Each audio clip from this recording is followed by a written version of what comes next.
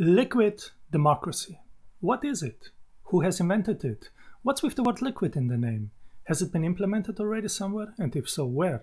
Now, there's a lot of questions people have when they encounter the buzzword liquid democracy, and let me give you a couple of answers.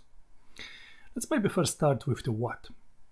You see, some people think of liquid democracy as this form of delegated voting where you can make other people to vote on your behalf by topics such as education, healthcare, and stuff like that. Now, the reason for this assumption is that a German party has actually used it in that way for a small period of time. But liquid democracy is way more than that. The idea itself is incredibly simple. There are three basic principles to it.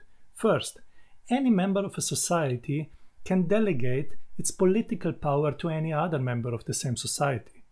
Second, any delegation of power can at any time be revoked. And third, all the delegations are transitive. Now, what does that mean? The first principle means that you do not need to bother with actively participating in decision making. You can delegate your power to whoever you trust, and then you basically just stay out of the whole game.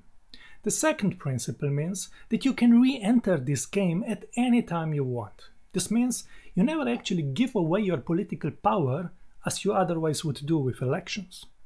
And the third principle means that the power accumulates. The power which others delegate to you is then automatically delegated further.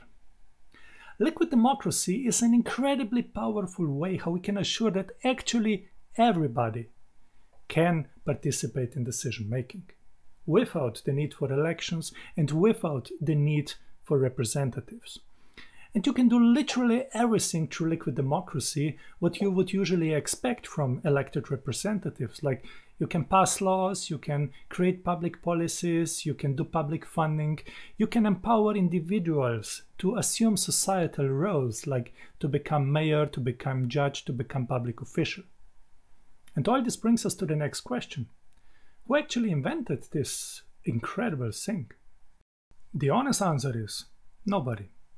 Now, this might surprise you, because if you deal already with this topic, you Google around a bit, you will find that, for example, this guy who wrote Alice in Wonderland is rumored to have proposed something close to liquid democracy, but that's not true. And there's quite a number of other names that pop up in discussions on the origins of liquid democracy. You have guys coming from economics, you have guys coming from political science. Now, fact is that quite a number of people have come independently up with ideas on new forms of democracies. Actually, all those names you might find floating around are to a certain degree irrelevant. Because the question is not who thought it up, the question is who did it. And let me explain you why. You see, liquid democracy is something that can be realized only by means of technology as it has been created during the late 20th century. You cannot do liquid democracy without software. You cannot do it without cryptography. You cannot do it without telecommunication. And most importantly, you cannot do it without the guy who has the motivation, who has the time, and who has the skills to actually build something complex as that. And these kind of guys are extremely rare. Michelangelo had a vision of helicopters flying around in the world. He was putting in some thoughts of how a helicopter might look like, but he did not invent the helicopter. Lomonosov and Sikorsky did it many centuries after Michelangelo's sketches. So let's give kudos to the pioneers who didn't just have a vision, who didn't just have an idea, but who actually did something. Michael Allen's Motorola is the first system of which there is evidence that it implemented the three principles of liquid democracy. Motorola started in 2007, and it was a pretty generic system which allowed the community to deliberate online, to delegate votes, and to ultimately make political decisions. By 2014, the guys who have been working on Motorola have given up on the project, and sadly there is no evidence that it would have ever been used by any organization for real. In 2008, yours truly developed the system Župa. Župa was a liquid democracy system for governing the emerging student union of the faculty where I was teaching back then. And Župa enabled its members to apply for something, like for example for funding of their project idea or for support in their ambition to become the president of the organization or to be any other high-ranked member which usually gets elected. Now these applications would be posted anywhere on the web in a special machine-readable format.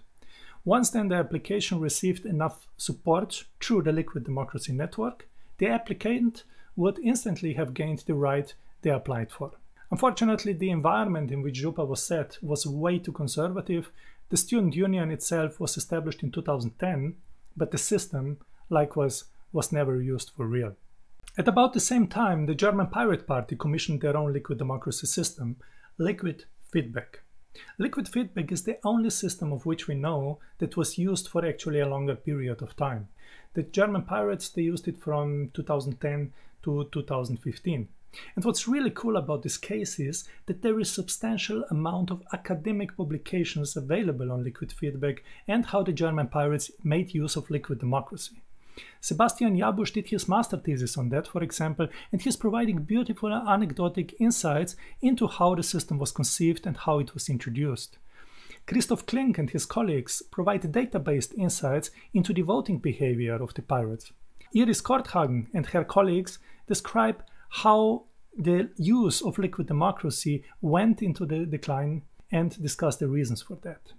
Sadly, also the German pirates stopped using liquid democracy. Now, what's the reason for that? You see, the way they used liquid democracy was often an end in itself. While the party base was offered liquid democracy to engage in discussions on party policies, the outcomes of these deliberations were not binding for the party leadership. Eventually, liquid democracy was relegated to a publicity stunt and it died out just as the Pirate Party started to decline. But there are three other systems of which there is sufficient evidence that they actually implemented the principles of liquid democracy. There is Civicracy, which has been developed in 2012 at the Vienna University of Technology. It never has been used. Then there is the Google Votes experiment, which ran between 2012 and 2015. In Google Votes, Google employees were using liquid democracy to vote on trivial things such as, for example, which kind of food they want to get served in their cafeteria or which logotype a project would have. Also, no bigger outcome than that. And there is Sovereign, which is being developed since around 2014, and as of 2020, it still seems to be a project that is alive. However, also for Sovereign, there is no evidence that it would have been actually used anywhere so far. So at the end of the day, by 2020, we have evidence of 6 liquid democracy systems that have been developed, 2 of which have actually been in real use for a little while. Now, when we try to understand why the systems went out of use, or why some other systems haven't been in use at all, then we will always see the same pattern. You see, there is some very strong conservatism ruling this context. You have conservative context, you have conservative ambitions of political stakeholders which fail to provide a space in which liquid democracy could unleash its potential and prove itself as the superior form of democracy it is. Now this brings us back to a very important question. How can liquid democracy actually be used? In a nutshell, there are 3 different perspectives of how one can utilize liquid democracy. The first is liquid democracy as a voting mechanism. The second is liquid democracy as an evolution of participatory democracy.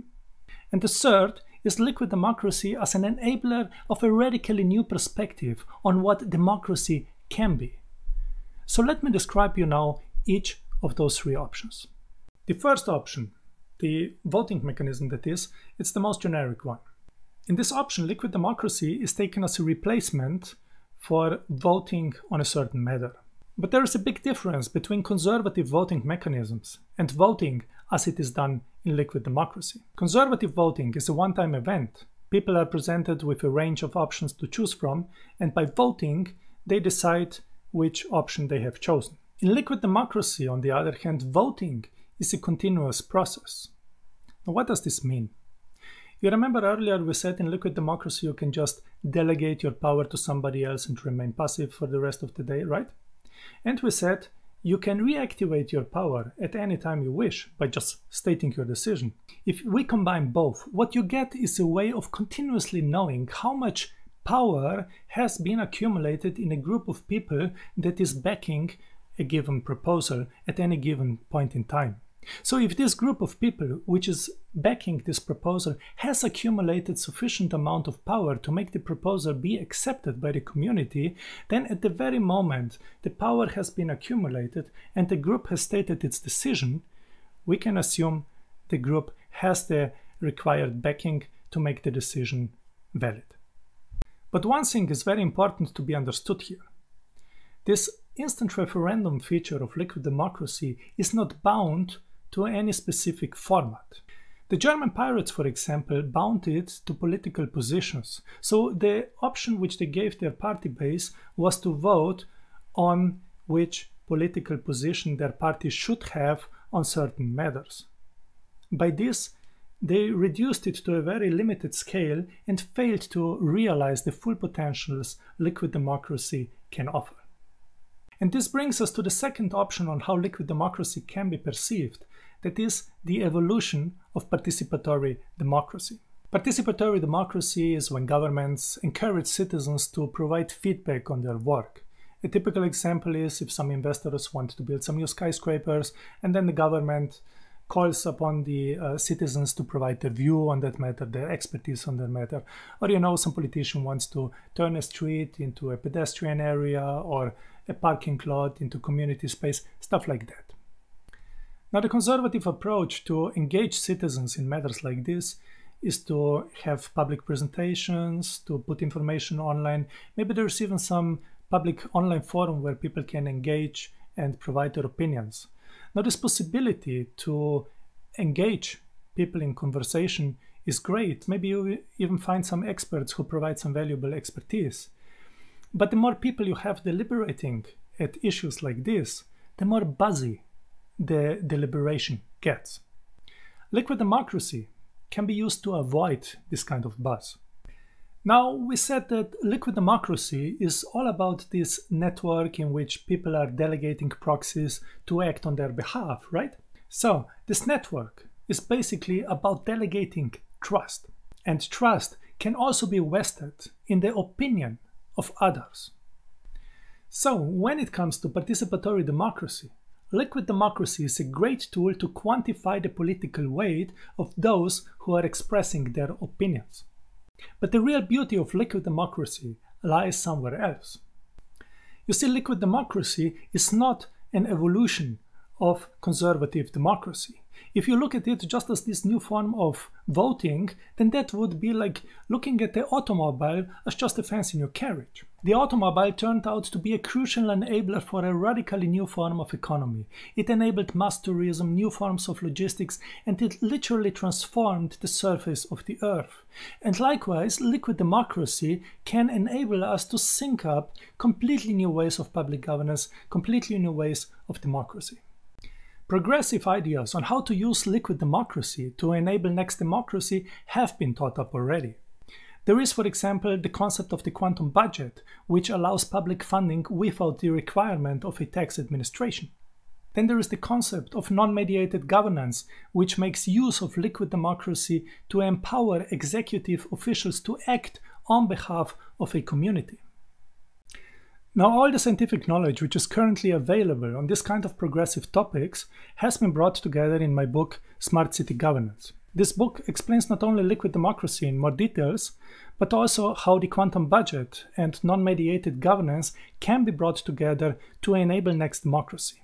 The book also provides a thorough criticism on why e-government, as we do it and know it so far, is not a way for a sustainable future, but rather why e-government, as we know it, can create more harm for democracy than it can actually do good for society.